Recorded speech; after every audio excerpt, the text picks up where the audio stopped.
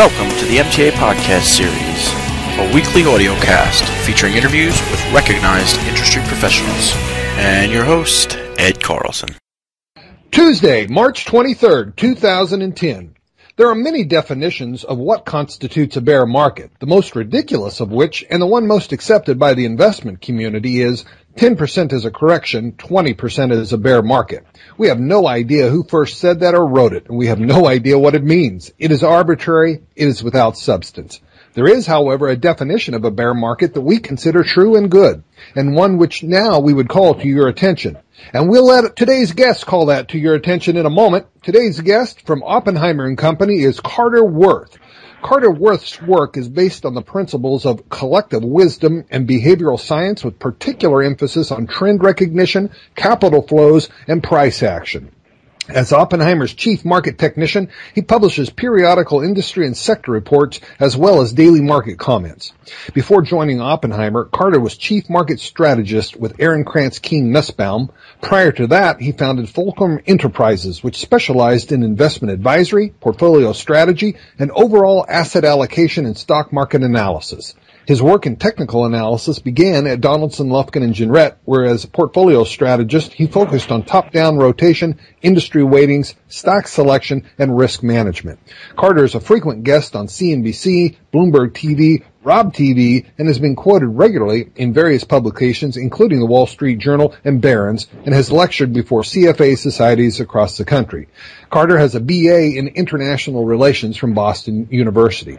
Carter Worth, welcome to the program. Thank you, sir. We're delighted to have you today. It sounds like Oppenheimer's busy there in the background. Well, you know, it's another day here on the trading floor, and I spend half my time in quiet places and half my time in a busy place like this, the trading floor where the action is, and I think a little bit of both is the good balance or blend. So today happens to be a day for participating, if you will, or being close to the trading desk. I see. Well, I'd like to actually delve into that a little deeper in a moment. But first, Carter, I think most people listening to this podcast probably recognize your name from your CNBC Fast Money appearances and know that you're at Oppenheimer. We now know that you have a degree from Boston University in International Relations. Before we get into technical analysis, I'd like you to fill in some gaps for us. What happened between Boston University and Fulcrum? What happened that caused you to leave Fulcrum to go to Aaron Krantz King Nussbaum and from there to Oppenheimer? And what happened to that degree in international relations? Yeah, sure. Well, you know, it's funny. You want to start with college. The college experience is anything you want it to be, as you'll know. And in my case, it was probably a fairly average experience. Did my share of work and did my share of taking advantage of the fun things in college. And international relations wasn't anything of let's say particular an acute interest. It's just that I've always really been interested in history, literature, more so than the sciences. And so that seemed like a broad subject that would afford me a chance to do a lot of reading and cover a lot of different subjects, as well as to sort of complement my interest in history. It just broadened it out a bit. So that was the reason why I chose that particular subject as my major. Other than that, it's not particularly relevant to what I do now, which I suppose is often the case in life. You find you're on a different track altogether. Right. And from the university, what was your first position? Yeah, the first, what you'd say, position of responsibility was working as a fundamental analyst at Value Line, the research company that's founded, as you'll know, the one-page format, which Morningstar, of course, copied and got into and has made a big success of, first in mutual funds and then and an interesting story in the sense that Value Line was founded by someone named Arnold Bernhardt, who had worked at Standard & Poor's, which was, of course, the very first effort at trying to produce one-pagers. They used to have the tear sheets. And he left Standard & Poor's the height of the Depression with $400 and a mimeograph machine, and he founded Value Line. And, you know, many decades later, it's still one of the most recognized, let's say, independent research efforts on the street. So that was an invaluable experience, and I was there as a fundamental analyst for 2 years. Okay. And at some point you started your own firm, Fulcrum. Well, yeah, that was further down the road. The immediate thing after Value Line, and this is really where the technicals came into play, is I was hired on by the chief investment officer at Donaldson, Lufkin, and Jenrette. So there was, they were on the boutique side at that point, not a bulge bracket, but a very fine place, as all will know. And your classic industry analyst, 35 or 40 of them, and then a generalist who was the chief investment officer. He happened to be chairman of the investment policy committee, chairman of the stock selection committee, so forth and so on, and would basically devise all top-down strategy. And I was hired on to work with him, and in fact, it was just the two of us in the strategy group, in addition to support staff, and that was really, I think, one of the things. Speaking about international relations, that was a more macro kind of approach. He appreciated my interest in the bigger picture rather than studying companies at a granular basis, income statements, balance sheets, Q's and K's. And so it was good for me and it was good for him. And that's where I was first introduced to the real study, or the discipline study of supply and demand, otherwise known as charting. Mm-hmm. Mm-hmm. And then take us from there on to Oppenheimer. Sure. So then I was there for about 5 years, and I left and went off with the person that arguably changed the course of my life in the sense of a professional way. His name was Vince Boning, and he was the technical analyst, chief market technician there at Donaldson Lufkin, and had been there for quite some time, and it was in the autumn of his career, a man of about 70 at the time, and was looking to basically not retire, but to just pull back, if you will. And so I left really as an apprentice to study at his knee, to learn at his knee, if you will. And it was very clear to me that this was the route I needed to go. So I left my role as a strategist on a fundamental basis at DLJ to go and pursue, literally like apprentice, just the basic study of charting. In fact, just to put some color on that, and I think it's relevant, two things are interesting. One, what he asked me to do. I had to do the charts by hand. No computers allowed for 1 full year. So I would draw charts hour after hour after hour. I remember changing the lead and the pencil, and mechanical pencil, a draftsman board, and I would update the charts. And he said, I want you to get the rhythm and feel of a chart, and how the volume expands, how the stock closes in the range of the day, and so forth and so on. I think that's to this day one of the more invaluable experiences I've had. The second thing that's very interesting about this is he was one of the oldest practitioners in the business in the area of technical analysis. And to put some teeth into that, or to give you data, let me put it this way. Mm-hmm. Yeah. Vince Boning was at Fidelity in the 1960s. Early 1960s, and this is when efficient market theory was making its way through business schools. Eugene Fama creating something that, of course, we all know is ridiculous, and it's actually all of the academics have admitted mea culpa. Everyone knew it at the time, but they didn't. So it swept through business schools, and Vince Boning would hide his charts in the bathroom at Fidelity, true story, and he would be in a meeting, and they said he would excuse himself, and he would then go look at the chart, and he'd come back and say, I think this one's good or this one's bad. Now, they looked at the charts while they're sitting there talking about price to cash flow, price to sales, price to earnings, so forth. And so then, just to round this out, this is one of the very first practitioners. In fact, as you'll know, many of these things hail from Springfield, Massachusetts. Charles Dow was from Springfield, Mass. And the authors of the seminal work on the subject of technical analysis, Edwards and McGee, were from Springfield, Mass. And Vince Boning knew Edwards and McGee personally, and he in turn spent a great deal of time in Springfield, Mass. You're talking about literally Charles Dow to Edwards and McGee to Vince Boning, and here's a man who goes from Fidelity to ultimately Legg & Company, predecessor to Legg Mason, White Weld, the preeminent white shoe firm of its day, which was bought by Merrill Lynch, as all will know, when they wanted to dress themselves up from Main Street to investment banking, and then finally, ultimately, ending up at Donaldson, Lufkin, and Jenrette. And that's really the clincher, because DLJ only did fundamentals. In fact, this industry standard, as you'll know, Institutional Investor Magazine II poll, DLJ ranked number 1 for 12 years in a row. No one's come close to that, and yet they saw the wisdom of this work this particular approach to technical analysis. So I was struck by that. I left with him, and I've never looked back. To your question about Fulcrum, I went on and founded an advisory business that was based largely on the things that he had taught me, and we worked in conjunction. And then at some point, of course, he was not able to continue on, and I ultimately gravitated back towards the big sell side shop, if possible, and then that gave rise to Oppenheimer. I see. All right. We're going to continue with Carter Worth in a moment, but first a reminder that on April 6th, we'll have from Drecon Capital and CNBC's Fast Money as our guest, Guy Adami. Carter, I started the podcast with a bit of a teaser, sharing with folks your comments on what does and does not constitute a bear market. Actually, I only mentioned what does not. Why don't you share with everybody your litmus test for a bear market?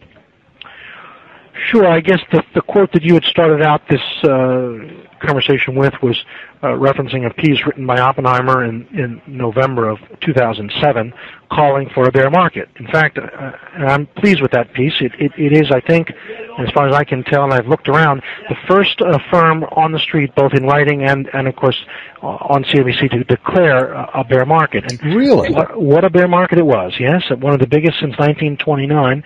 And the thing that I was trying to poo-poo or make fun of is this whole notion of 10% is a correction, 20% is a bear market. That's an arbitrary, who made that up? Mm-hmm. I've looked the world over. I've looked in Wikipedia. I've looked on I have first edition books going back to the 1890s on markets, charting. There's nothing written in any one of them. It's one of these bizarre things that's out there. It's accepted as the gospel truth. Well, I just don't know what it means. I do know, as taught to me, there is a more lasting definition, and it is simply this: the direction of the smoothing mechanism, the 150-day moving average. If it's rising, the stock, currency, or commodity is bullish. If it turns flat and starts to head down, the stock, currency, or commodity index is bearish. And that simple rule alone keeps one in the primary trend, yes? And that was in the cusp of turning down in the autumn of 2007. Well, I'm sure you would recognize that 150-day moving average is a little different than the consensus. Most people are talking about the 200-day moving average. Exactly. How did you come to rely on the 150? What's so interesting is the 200 is the default, but in every meeting I go to, just what you've said comes up. Why the 150? And I have a reason, and I'll tell you. But first I say to people in big meetings, small meetings, biggest hedge funds in the world, biggest mutual funds in Boston, why do you use the 200? And interestingly, you won't believe, I have had 3 answers in 18 years. 3. And they're all the same answer. The first is, that's what was on my computer when what?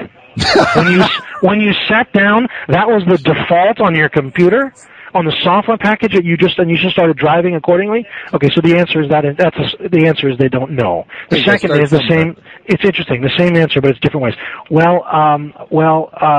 Everyone else is using it. Uh-huh. Well, that's not an answer either. That's the same answer as the first. They don't know. And the third, it's more straight. They shrug their shoulders and say just that. I don't know. Well, if you go into the literature again, if you look into the subject of moving averages, there's nothing substantial that's written on the 200-day moving average. It's another one of these myths, like 10% is a correction, 20% is a bear market. In fact, go to Wikipedia. It was popularized, I think, by William O'Neill. It became, in Investors Business Daily, it became the default on various programs, like a Bloomberg, for instance.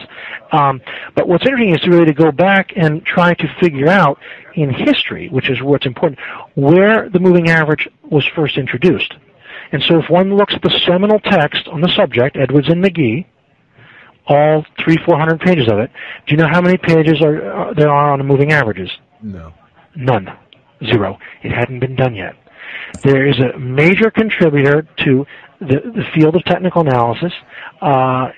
He is a controversial figure, to say the least, and in many ways, I think in his later life, his work has gone off the rails a bit. But that being said, his contribution to the subject, use of moving averages, Mr. Joe Granville, he, as far as I know, is the very first person to introduce and do work on the 150 moving average. And it was then used in the old publication's S&P Trendline, and it is everything that I can see the right one to use. Vince Boning used it, and we spent a lot of time backtesting it at DLJ. So that's the long answer, and there's some reasons why I think its efficacy is high.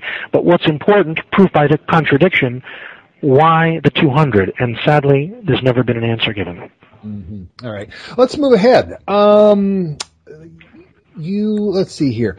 You wrote, back in July of last year, you published a report on the Shanghai Composite, and you wrote, note how far the Shanghai Index is above its smoothing mechanism, the 150-day moving average. Too far, too fast. My question for you, Carter Worth, yes, is please. What constitutes too far, too fast? Right. It's subjective. That's the first thing. In fact, there's very little math in anything that I do, and that's the important part, I think, about this, and anything that has good value, right? If it's mechanized, you can easily hit a computer program and find percentage of stocks above their 200-day moving average, for instance, right? Or the number of days, or let's say percentage above in terms of sheer math. Is it too steep? I rely more on the visuals, but specifically two data points. How many duration and magnitude? In terms of duration, how many months have gone by since the security has had a relationship with the smoothing mechanism? And you'll find it typically can't go much more than about 7 to 8 months, where a stock has been in a steep, uncorrected advance, where no one has taken profits, no one's taking profits, no one's taking profits. It becomes very one-sided, lopsided. And at that point, and that is the point, I think, at the Shanghai there in August of last year, always asking oneself, and I try to do this every morning, who's the incremental buyer from here? And that duration and then magnitude, it's when the day-to-day trading starts moving up no longer at a 45-degree angle, but starts getting more like 70, 80, even 90 degrees.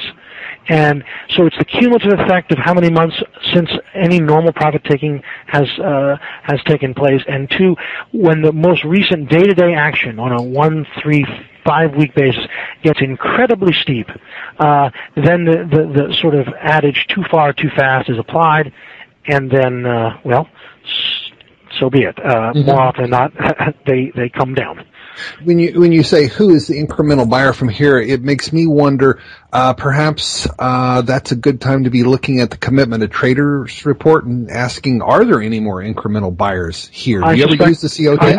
I don't, but I mean, that would probably be something one could do. And there's endless numbers of data points one can rely on. I think the simplest is best. In fact, all that I am relying on is 4 data points, right? High, low, close, and volume. The moving average, the smoothing is derived from price, so it's simply a derivative of price itself. But those 4 data points is the only thing I've ever looked at. Okay. In the little bit of time we've got left yes, here, please. and I'm talking about 2 minutes, Okay. Let's take a look at the exact opposite situation.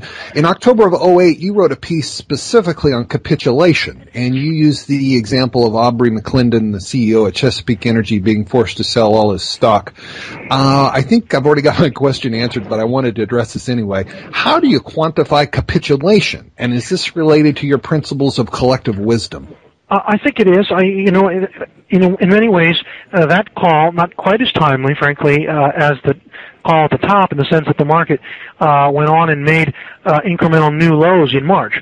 Not all stocks made new lows, which is what's important, right? The number of lows was at a peak in the October-November period. In March, semis, many retail stores did not make new lows. So it looked like capitulation. Went and stuck my neck out. Obviously, in general, equities went lower. But it was trying to key off of the epic number of new lows and the off-the-chart volume that was taking place. And in fact, those moments there in October still marked the highs for VIX, as well as for the spike in rates where LIBOR went to almost zero to the downside. So I mean, if you look back in history, the capitulation low will ultimately be qualified as October-November, even though the S&P itself went on to make new lows in March. Mm-hmm. Carter, we're out of time, but gosh, it's been great having you with us today. Before we conclude, is there anything else you'd like to mention? Well, I think simplest is best. Yeah, that's the only thing I don't use oscillators. There's so many of them. Which day do you drive your car with which one? The screen gets awfully crowded, and it's prone to error, also pilot error, using one, not using another. I think keep it simple is probably the only thing that I would say has been invaluable to, and I remind myself of that every day. All right. Well, that wraps up today's MTA podcast. From Seattle, I'm Ed Carlson. You can follow me at seattletechnicaladvisors.com or contact me at ed@seattletechnicaladvisors.com. Send us your comments and suggestions. Let's keep our stops tight. Good day.